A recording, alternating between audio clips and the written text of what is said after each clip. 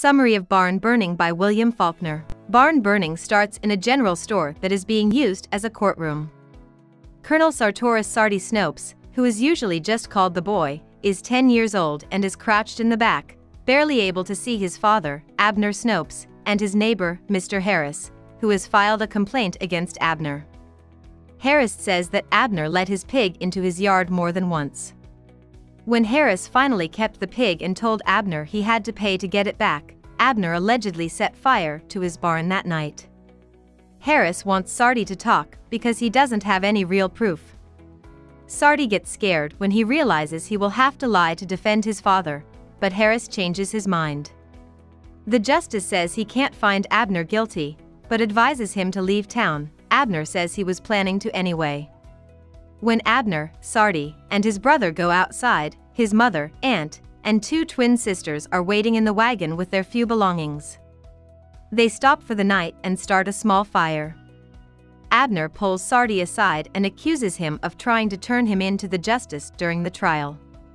He hits Sardi on purpose, but without anger, and tells him that being a man means being loyal to one's own blood.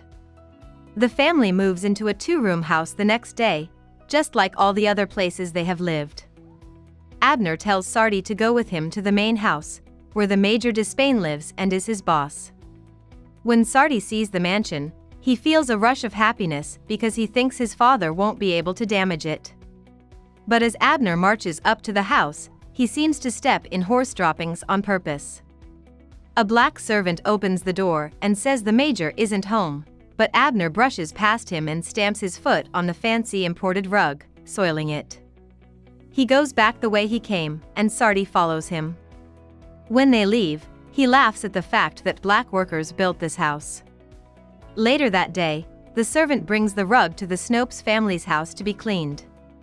Abner tells the two sisters to clean it, which they do grudgingly and slowly. He then puts a piece of stone in the homemade lye to make sure that it will leave stains on the rug. The Major comes back to the house and tells Abner, almost in shock, that he ruined a $100 rug. Since Abner will never be able to pay that much, the Major will charge him 20 bushels of corn against the next crop. The rest of the week, Sardi works hard. On Saturday, his father tells him to get the wagon ready. He takes his two sons to another courtroom. Sardi is confused, and he tells the justice that his father didn't burn anything. His father tells him to leave, though. Instead, however, he remains at the back of the courtroom, where he can see the Major Despain, incredulous that Abner has dared to sue him for charging him the bushels of corn. The justice rules against Abner, but he thinks that 20 bushels is too much for a sharecropper, so he changes the amount to 10. After the trial, Abner takes the boys to the blacksmith's, where he lies to the shop owner about his past life as a horse trader. He buys the boys some cheese, then takes them to a horse lot, where he watches the horses and comments on them. They finally return home. Soon, however, Sardi hears his mother's cries, and realizes that his father is filling a kerosene can with oil. He tells Sardi to get more oil from the stable, and even though Sardi doesn't want to, he can't stop himself from running to get it. Once he gets back, he begs his father to send someone to warn the Major, just like he did the last time. His dad tells Sardi's mom and aunt to hold him back. They do this, even though the aunt says that if Sardi isn't let go, she'll go up to the main house herself. Sardi finally gets away from his mother's grip and runs up to the main house, where he yells "Barn" in the Major's face before turning around and running away again. He hears the Major on his horse behind him and waits in a ditch for him to pass. Then he continues to run, this time away from his house. As he's running, he hears one shot, then two, and begins to cry out for his father. He keeps telling himself that his father was in the war, but he doesn't know that his father only did it for himself. Cold and grieving, Sardi prepares to continue walking away from his home and family. About the author. William Faulkner grew up in Oxford, Mississippi, with a family that had been in the American South for generations. During World War I, he served in the Air Force.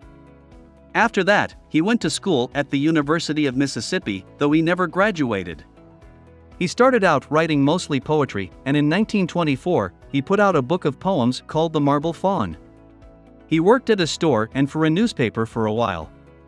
But he is best known for his fiction. His golden period ran from 1929, when The Sound and the Fury came out, until 1942, when Go Down, Moses was published. Most of the works Faulkner wrote during this time show how interested he was in the past, especially the past of the South, the way history affects individuals, and the dark, immoral, or amoral attitudes of the downtrodden. During this time, Faulkner also wrote screenplays for Hollywood to make money for himself and his family. But Faulkner lived in Oxford, Mississippi, for almost all of his life. He won the Nobel Prize for Literature in 1950, and his speech accepting the award is thought to be one of the best ever given. At the age of 64, he had a heart attack after falling off a horse. Hope we summarized it fully and you liked it. Please hit the like button and subscribe to our channel so that we are motivated to create more videos.